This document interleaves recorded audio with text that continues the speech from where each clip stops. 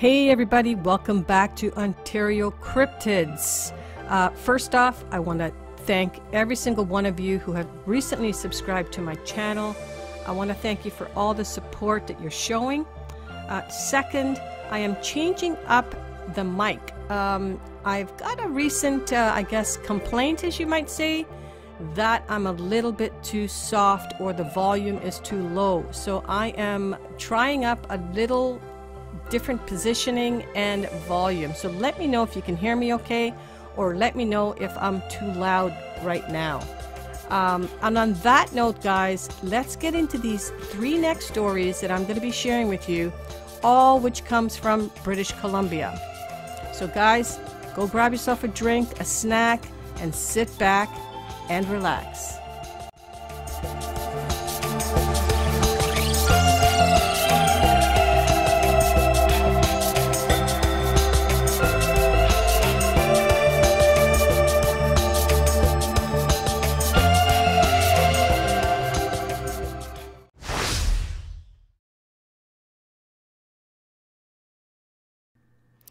All right, this first story takes place on September 12, 2016 in the province of British Columbia, near Harrison Hot Springs.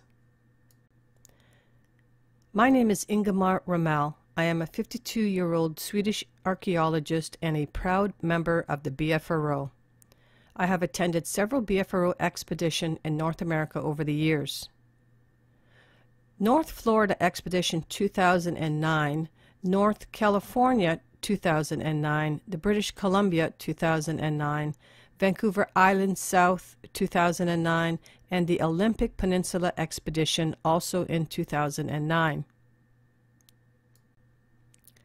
I also attended the expedition in British Columbia in 2016, 2017, and 2019. The North American conferences that I have taken part of was the celebration of John Green in Harrison Hot Springs in 2011, the Sasquatch Summit, and the Bigfoot Conference in Kennewick 2017. I have also been walking around alone in the forest of North America looking for Sasquatch and footprints. In a hot spot area, a forest in North Florida, I found an old footprint in the sand in February of 2009. In the mountains above Bluff Creek in Northern California, I found a footprint in snow on a mountain road in May 2009. I have pictures of both. I was surprised of how easy it was for me to find footprints of Sasquatch in the USA.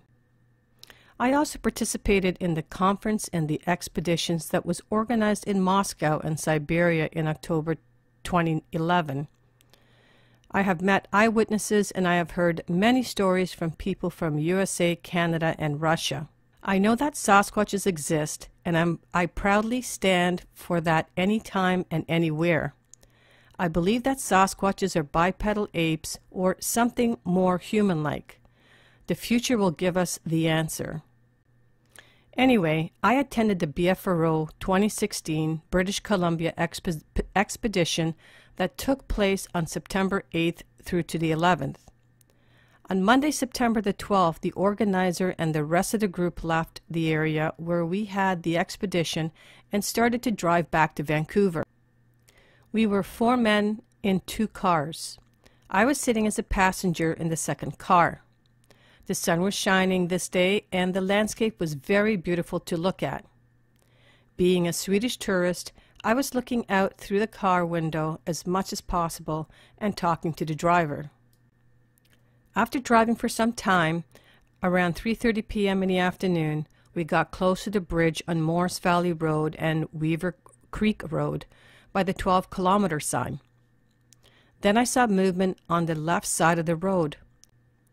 I turned my head to the left and saw for what I would estimate to be about 2 to 3 seconds a reddish-brown human-looking figure with an ape-looking head that quickly moved from a trench up towards some trees and then froze. The body was still, but the head was locked to the car, and the face, the eyes, followed the car as the car moved. I had eye contact with the figure and the eyes was very mean looking. I got really scared by looking into his eyes, and a thought immediately came to my head. Elak apa.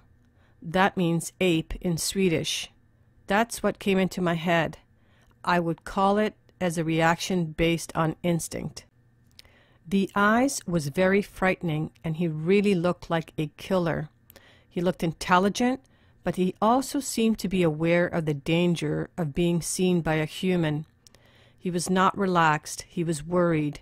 The figure that I saw was clearly male, no breasts or broad hips or anything like that. I am 6'3", and I think that he was as tall as me. He was thin, he had no big muscles, and he did not look like Patty from Bluff Creek. To me, Patty looks like a bipedal gorilla. I told this to Bob Gimlin when I met him in Kennewick in 2017, and he told me that they come in all sorts of looks. Some were ape-like and some were human-looking. The male that I saw looked more like a mix between an orangutan and a human. He looked like a slender male around 20 to 35 years in human age. He had short reddish-brown hair on his body. The best description that I can give of him is that he looked like the reconstructed face on a Google picture of an Australopithecus africanus, but with a higher forehead and less prognatism. For some odd reason that I cannot explain, I did not say anything or do anything. I did nothing. I just froze. I did not even tell the driver or ask him to stop the car. This is very sad because I had a chance of a lifetime. I was well armed. I had 2 cameras in my side pocket, 1 knife, 1 tomahawk, and a bottle of bear spray on me. As a Swede in bear, cougar, wolf country, I have to watch my back. The driver is a tough man and an experienced Canadian hunter. When we got back to Vancouver and offloaded the gear, I told Jason about the sighting, but I felt too stupid for not saying anything while we were there. Jason told me that BC investigator Bill Miller have been investigating a sighting that an Italian man had some years earlier on the other side of the bridge. Today I am ashamed over this and regretful. I should have said and done something. However, I have read so many Class A reports on the BFRO homepage that I know that it is normal to react like this. I hope to someday in the future to get a second chance. 2 days later, on the Wednesday, I came back to the place of my sighting in a rented car. I camped at the nearest campsite and spent 2 days walking around in that place on my sighting, looking for that male Sasquatch and footprints. I was really scared when I did this.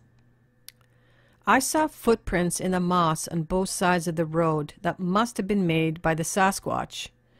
They were of my size, even though I doubt that they could have been made by a human. I also saw deer prints in the moss on the other side of the road. If I had been an experienced tracker then, I would have been able to gather more information. There is a beautiful stream that goes under the bridge and into Harrison Lake.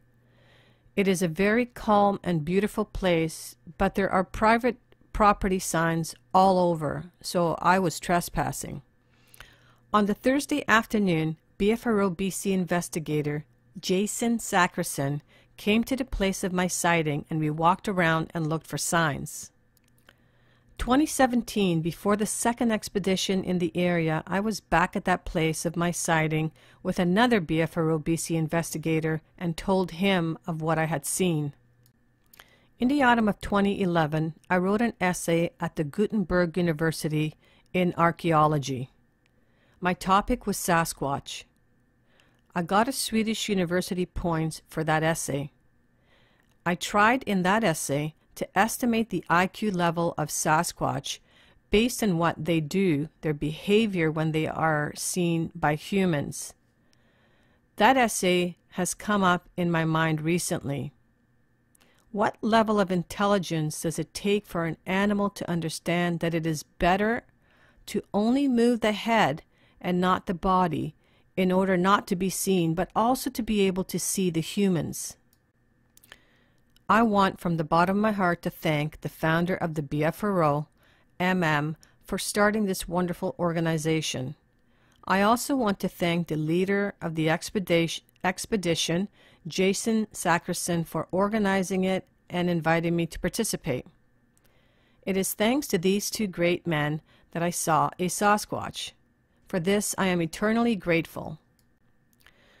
I have, for different reasons, waited to report this sighting. One reason is that I needed time to digest my sighting since it made me so shaken. I needed to think about it and try and find out the motives for his movements and why he had such a strong eye look at me. It was his eyes that scared me. In August of 2009, I visited John Green at his home in Harrison Hot Springs to interview him on his research on Sasquatch. One of my questions was, where in Canada are there Sasquatches? He answered me, right here around Harrison Lake. There has been several observations here for over many years. And he said that Sasquatch live everywhere in Canada where there is forest, fresh water, and a healthy population of deer. John Green was right. So as you saw, I added the picture of the Australopithecus africanus. So very interesting. I do find it interesting how different the Sasquatches look or Bigfoots look across North America. And some people do claim they look more ape-like, while others claim they look more human-like. So it's not inconceivable to think that, like us humans, there are Sasquatches that look different. I mean, us humans, we don't all look alike. Another interesting thing I noted was how Ingmar froze when he saw the Sasquatch. You also hear many other accounts of people freezing, kind of letting it go, like their mind doesn't want to believe or process what they've just seen.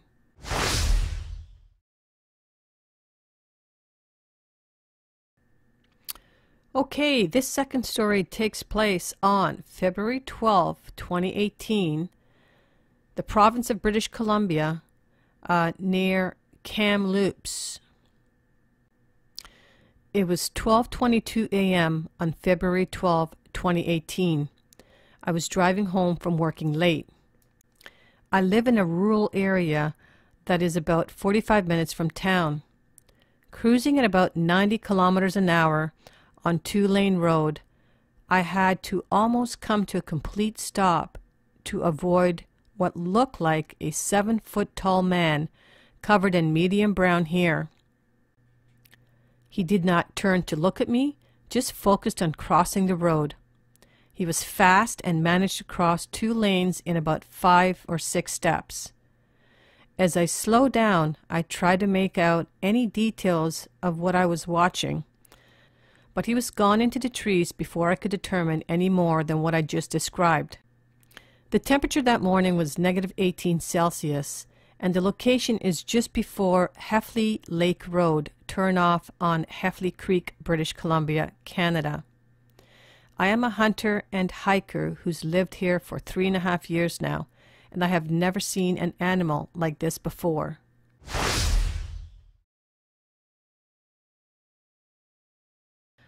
Okay, so this is going to be the third and final story of the day. So, this next story takes place on August 12, 2008, again in British Columbia, and it's near a town called Smithers.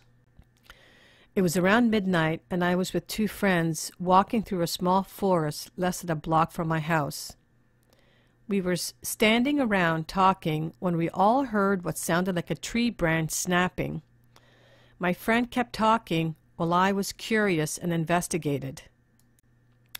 After a few minutes of looking into the forest, I saw something 7 or 8.5 feet tall, about 15 to 20 feet from me, staring directly at me, leaning with one arm against a tree.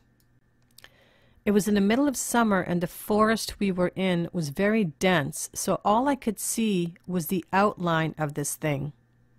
I called to my friends to come over and take a look at it.